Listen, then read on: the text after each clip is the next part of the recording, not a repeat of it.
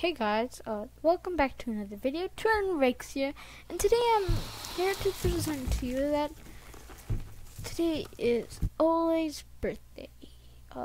If you don't know who Ole is, he's technically the founder of Lego. He was a carpenter, then started making wooden toys for children, but he wanted to do something else, so then he found a brick molding machine in one of these conventions, and he just made Lego like that.